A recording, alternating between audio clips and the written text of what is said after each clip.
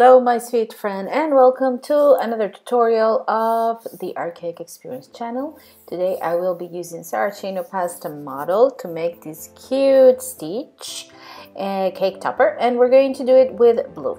I'm going to start by creating the body. For that I'm making a ball of let's say approximately the size of the palm of my hand, a little bit less than that, and I'm going to use a styrofoam ball to create some support for this one because the head is a little bit big. So the ball of sugar paste, the ball of styrofoam is more or less the same size. Now we're going to place the styrofoam ball in the middle, add some water just to glue it so it won't come off, and just start bringing up the sugar paste. If you think that it's a little bit dry, add a little bit more water. Bring up the sugar paste, pulling it up around the styrofoam ball to first of all cover it, and then we're going to create a pear shape for the body. Okay, so once that I have the pear shape that I want for the body, just press a little bit in the bottom to create like a base where the doll or the cake topper is going to sit, and remove the excess from the top that you are not going to need.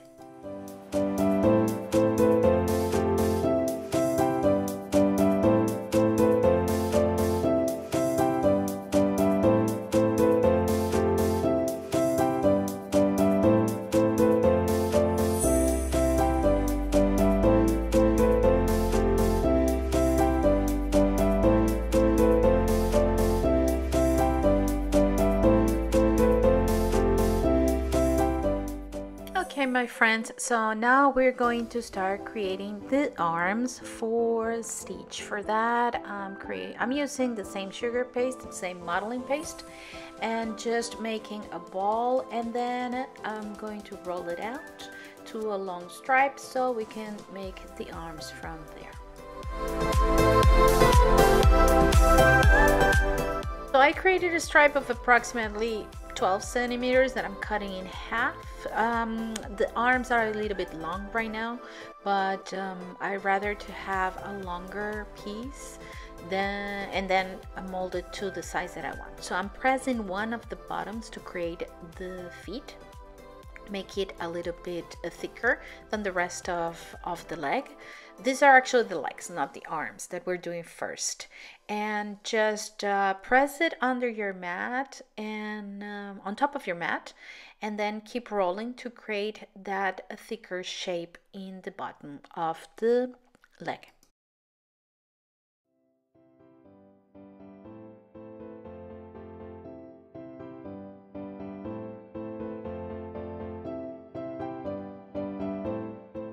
Now I did the same to the other leg, and using my dressing tool I'm just going to mark his feet, just creating indentation in there and then smoothing it out with my fingers and with the dressing tool.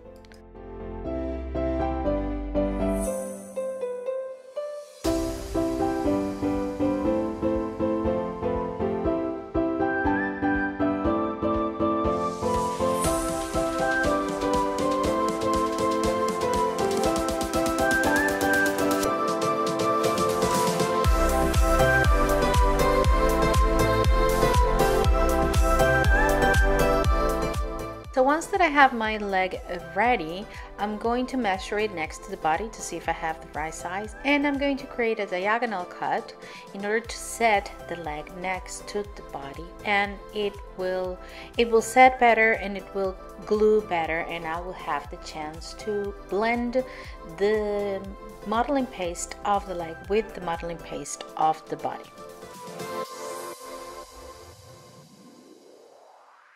To repeat the same process with the other leg and make sure they are the same size and they set the same next to the body.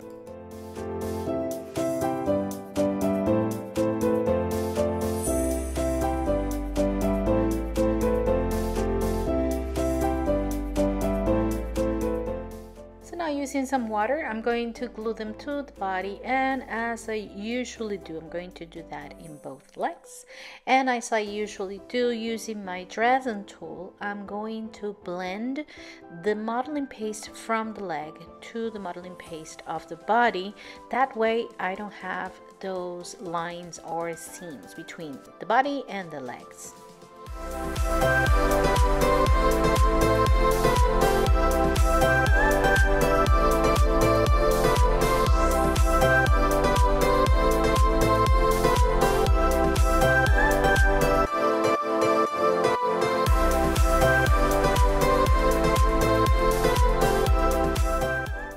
Now in this part you can see how I'm going to create his feet. I'm going to roll a ball, create a ball that I'm just then going to flatten in my hands just to create the base of his feet. Looks like a little cushion made of sugar paste. I'm just going to glue it here in the base. And I'm going to do that, of course, in both legs. After I do that, I'm going to start creating his toes. The toes are quite funny because they're 4. So I'm making 4 little balls of modeling paste. Glue them with a little bit of water. After they're all glued, as you can see here in the video, using a small ball tool, you will see it in just a second.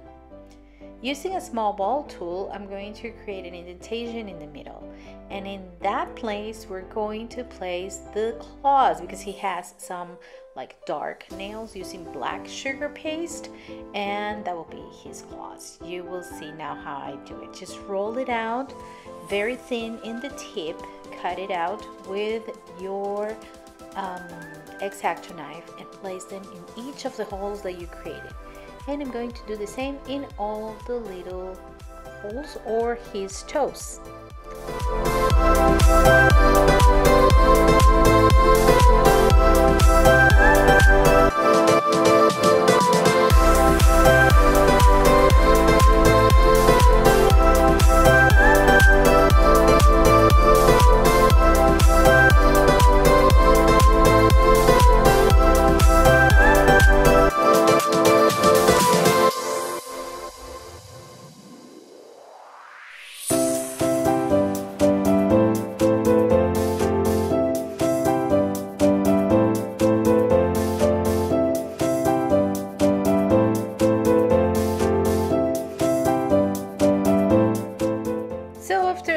Are done, we're going to make his little belly using a lighter shade of blue.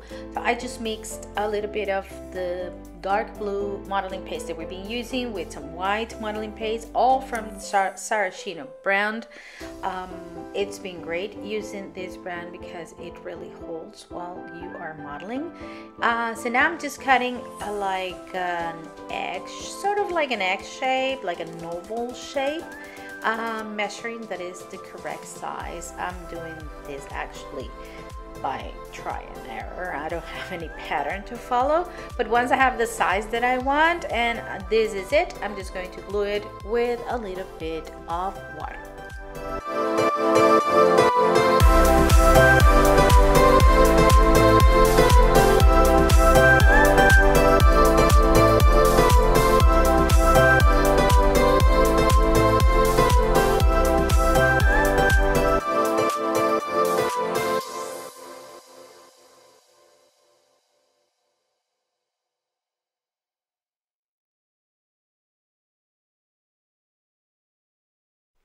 Okay, so now we're going to do a very similar process just to create the arms. So from a ball of modeling paste, I am rolling it out to, this is actually long, but I'd rather start with a long stripe or of sugar paste. I'm removing the tip because I'm going to use that tip for his hands. And now I'm just going to measure, let's remove the tip from the other one also, around the base of his hands. They're a little bit thick, so I think I'm just gonna measure first how much I need, and I'm gonna cut both the same size. One of them is a little thicker, so I think I'm going to roll it a little bit more so it won't be so thick.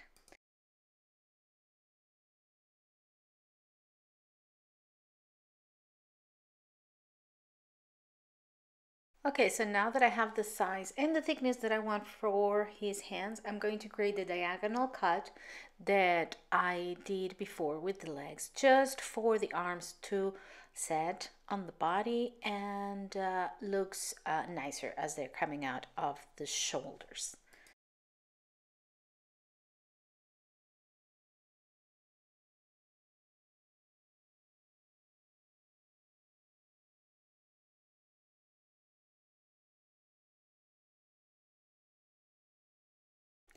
Okay, so now that I have the size that I want, the thickness that I want, creating the hands is going to be done with the little balls that I set apart. So I just create a doll and I'm going to tap it a little bit to make it flat, and that will be the hand where I'm going to create. It's the same thing that we created in the paws, where we have the four nails, the four fingernails, and you will see in just a second how I'm going to do that.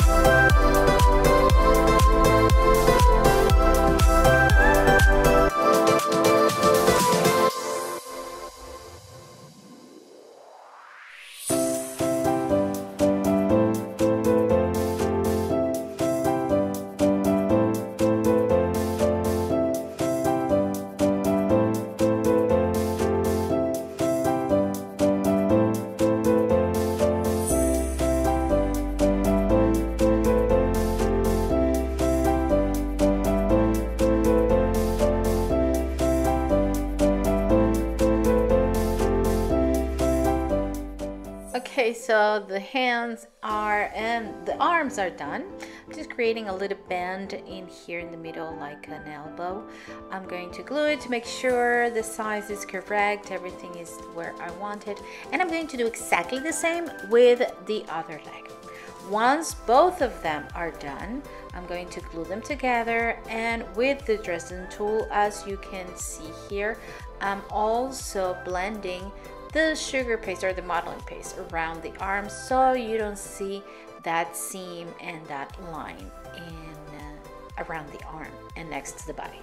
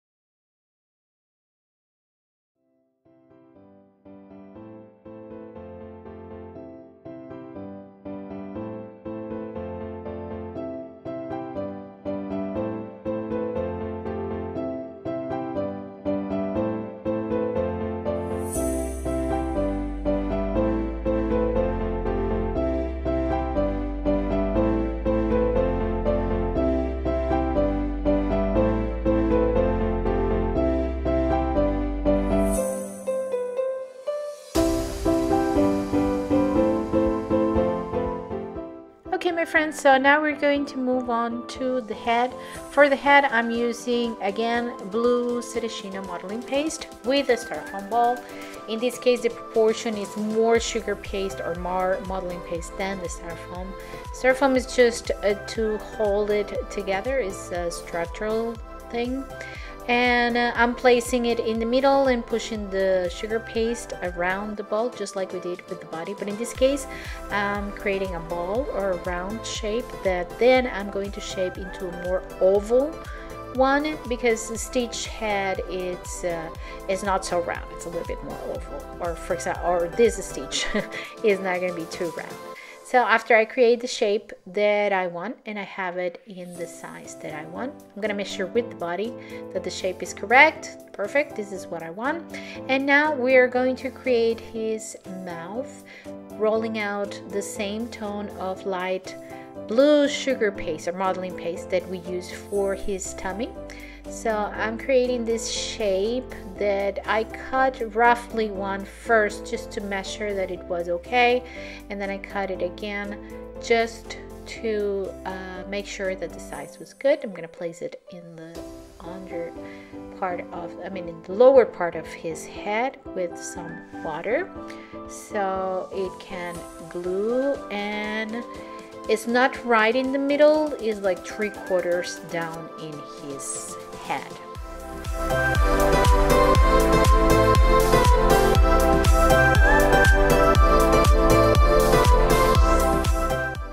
Now using the same blue shade, I created two sort of triangular shapes to make the sockets for the eyes, and I'm placing them quite far away because in the middle we're going to have a big black nose.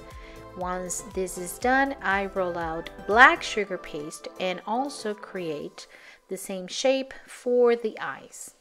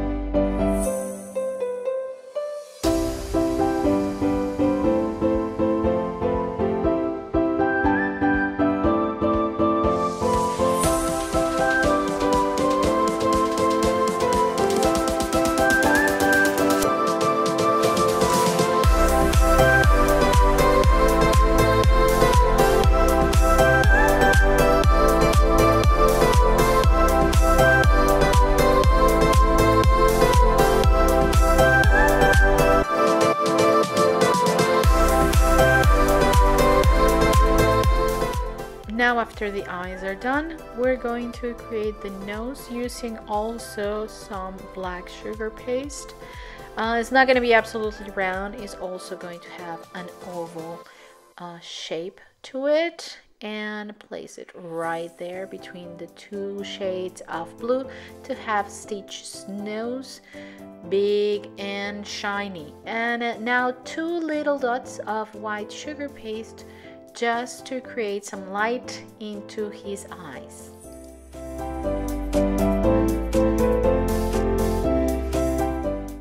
Now use a toothpick to insert in the middle of his body to hold the head and the body.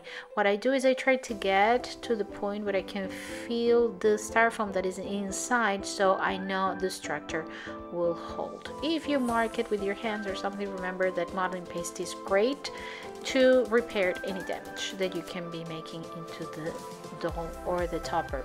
Now for the ears, I'm rolling out some blue modeling paste, not so thin, this is like 4 millimeters thick, and also some pink one for the inside of the ears.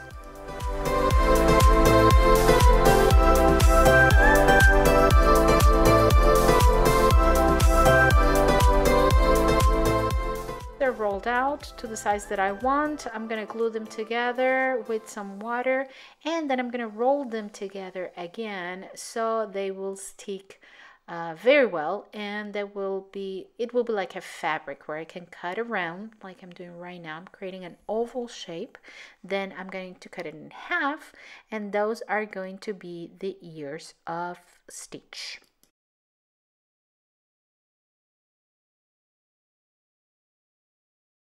Once I have the ears, I'm just going to measure the size and mark it what I want to cut it. I'm going to cut it right there. So I cut it first in a sort of round shape, and then I add some details on Stitch ears. He has like a indentation in parts of his ears.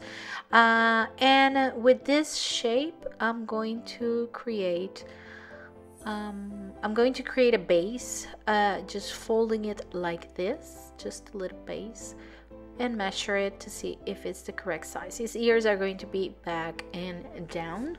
Smooth any edges that you don't like, and once I have it to the size that I want, I'm just going to roll it out and cut it so it's not thick and fat at the top of the ears, and just mold it or blend it with a little bit of water. Just place it there, glue it, and blend it around using your dressing tool.